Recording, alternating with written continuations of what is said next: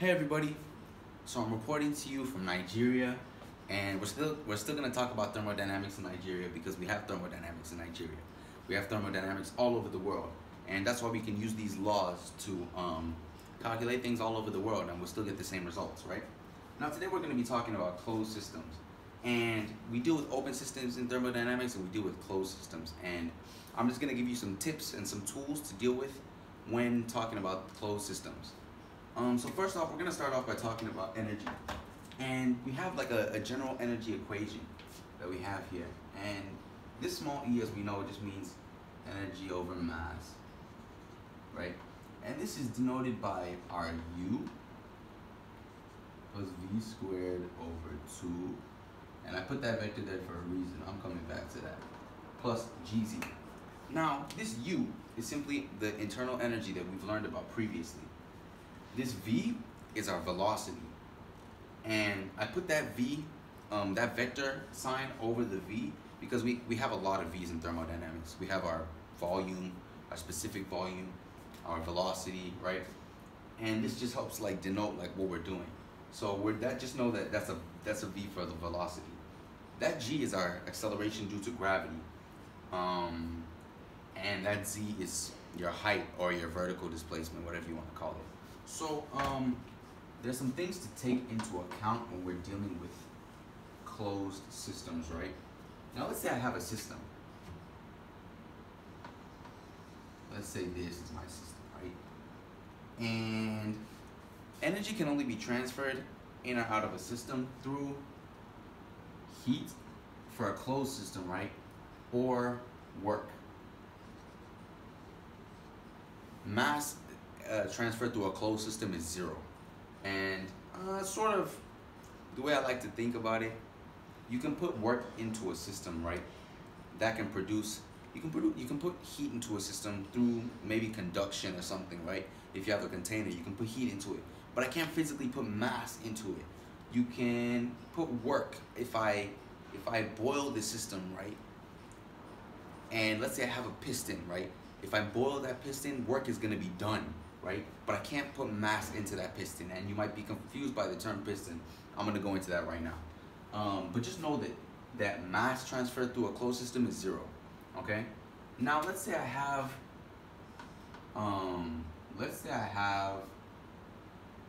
coming into a system and going out, I have a certain amount of heat, right? Let's say I have 10 kilojoules of heat going into a system, and I have 8 kilojoules of heat going out of a system. Now what is the change in heat in this system? Let me say delta Q. The delta Q of this system is gonna end up being, we have 10 coming in and 8 going out, so it's gonna end up being 10 minus 8, and that's gonna give us 2 kilojoules in the end. And this makes sense, right? We have 10 coming in and 8 going out, so we end up with a positive, right? However, what if I were to say that 12 kilojoules left the system? So we have 12 kilojoules leaving the system, right? Now what's the change in this with the delta Q? We have 10 going in, but we have 12 leaving. So we end up with -2 kilojoules, right? And these signs are very important because they denote sort of the direction that things are going in. So it's very important to keep that, to take that into account. What else do I want to talk about? Let me see.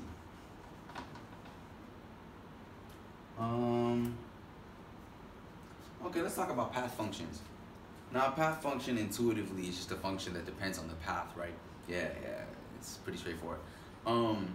Path functions, just know that all properties are not path dependent, meaning that they don't require, the path we take isn't so important. However, Q, which is heat, and work are path dependent. So we're gonna get different results depending on the path that we take with work or heat, right? Now something I want us to go over really quick, we're gonna talk about something called boundary work. And let's say I have a PV diagram, right? And let's say I have a process that ends up going from point 1 to point 2, right? Now let's say this is my process. Let's say it ends up going like this, right? Now I'm gonna end up having finding the work of the system. The work of the system can be found simply by finding the area under the curve. So this is the amount of work that was done by the system, right? And this is just the area of like a parallelogram. And while there is a formula for the area of a parallelogram, I don't know it, and I don't know it offhand. But what I like to do, if you don't know the formula for the area of a parallelogram, I just like to divide it into a triangle and a rectangle or a square or whatever is left. And it's pretty simple to find the areas of those, right? We know how to do that.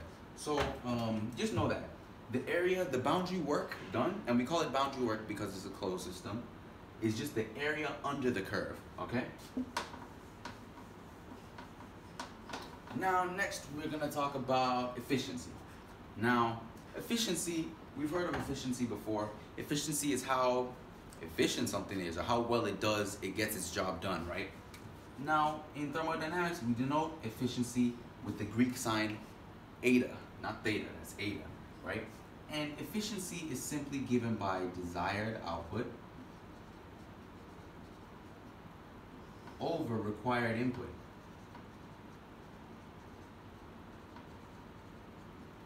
And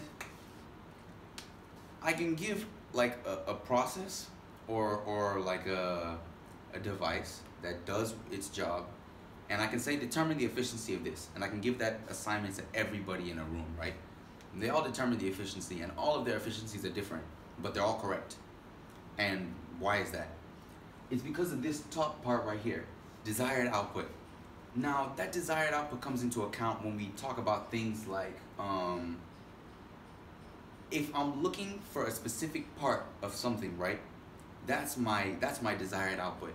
Now with refrigerators, for example, right? Some of you may know that refrigerators actually do produce heat, but that heat is not, we don't want that heat with a refrigerator. What do we want a refrigerator to do? It's cool down like our food and our drinks, right? Now that cool temperature, or that cool air, that cool temperature is what we're taking into account as our desired output, right? If we were to take that heat into account that the refrigerator produces, and by this heat that I'm talking about, go to sort of like the back of your fridge. You'll probably feel like heat coming out of the bottom, or wherever the exhaust or the output for that heat is. You're gonna feel heat coming out of there. And we're gonna go into more detail about that, but that's because fridges do produce heat. But that desired output isn't taken into account by that heat, unless we want to take that into account, but we're not gonna use a refrigerator as a heater. That desired output is just that cool air over the amount of work generally that we're putting into the fridge, right? And you should always find that your efficiency comes out to be less than 1. And when we're converting that to a percentage, it's less than 100%. You can't have an efficiency over 100% or more than 1 because it's just not possible. We're not gonna produce more of whatever we're looking for than we put in, right? Generally, no. So it's always good to take that into account. So that's efficiency. Now I want to talk about piston cylinders. Now piston cylinders are just devices that we have in like engines and cars, and these devices, we deal with work when we're talking about like piston cylinders, right? Now this is a piston, and this whole thing is like a cylinder. You can sort of imagine this in like 3D, so it sort of looks like something like this, right? So it's literally a cylinder, right? But I just draw it like this just to give us an idea of what's going on. But literally, it looks something like this. So it's circular, it's a cylinder, and then there's like a little piston that moves up and down. But when we're looking at it like in this like 2D sort of view, we just have to take in some things into account. Now we might be dealing with like liquids inside of a piston cylinder, or even gases or whatever. But like these pistons can move, right?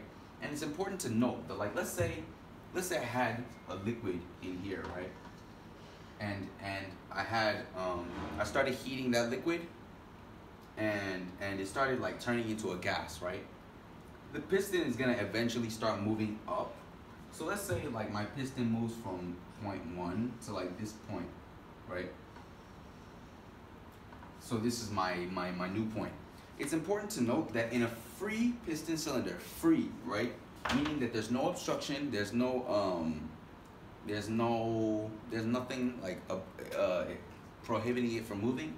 Pressure is constant. And that's sort of because the way I look at it, basically, I think like sort of, yeah, it's moving up, which would normally like decrease the pressure because there's more space for the molecules to move, right?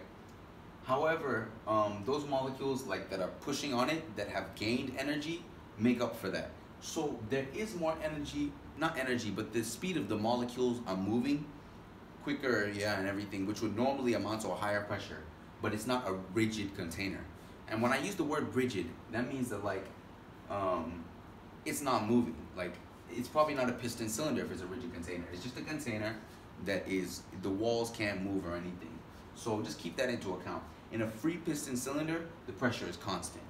Now, we might have piston cylinders that like have these things called stops on them. And stops are really just things that prohibit the piston cylinder from moving, right? So if I have this and I have this, so that's how I might just denote stops. So in this piston cylinder, for example, if the piston starts moving, right, it's gonna be constant pressure up until it gets to this point, right? And once it gets to this point right here and stops moving, the pressure is gonna start increasing, right? That's gonna end up being, wow, that's really a bad drawing. The pressure is gonna start increasing, and that's simply because those molecules are still gaining kinetic energy, I guess, and there's nowhere for that piston to expand to, so there's nothing to make up for it, right? And that's sort of where boundary work comes into play. In a free piston cylinder, right, we have boundary work of, let me remove these stops just to denote the free piston cylinder, right? Meaning the pressure is always constant, right? Well, in any closed system, our boundary work is given by the integral, well, I'm not the best artist, but boundary work, which we denote by that, is given by the integral of P d. Now this is a capital W, so I'm going to use the capital V, right? And this is simply from volume 1 to volume 2, right? Now something sort of happens when we're dealing with a free piston cylinder, right? That pressure is constant, and when we have a constant with an integral, we know what we can do. We can pull out that constant, right?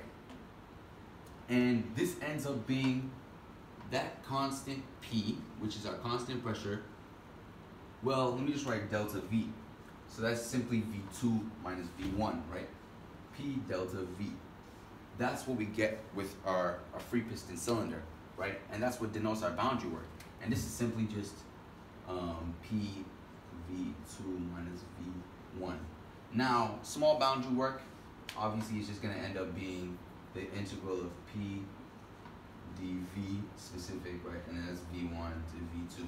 So, I mean, it's just good to take these into account. And we're going to do example problems on what we get when we're dealing with a closed system.